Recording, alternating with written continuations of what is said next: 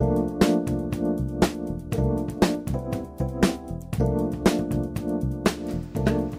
there, I'm DJ Schurz. I just got something from eBay that you're going to think is really cool for your easy robot project.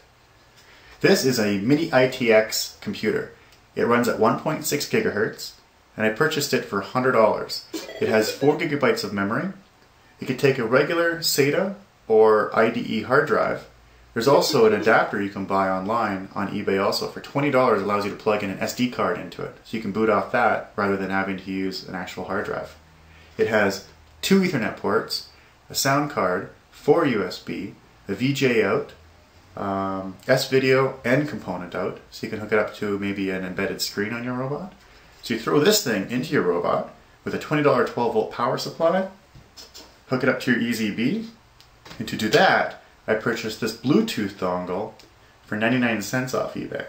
So you place the Mini ITX board inside of your robot, connect it over Bluetooth to your EZB. How's that for embedded computing? For $100 bucks?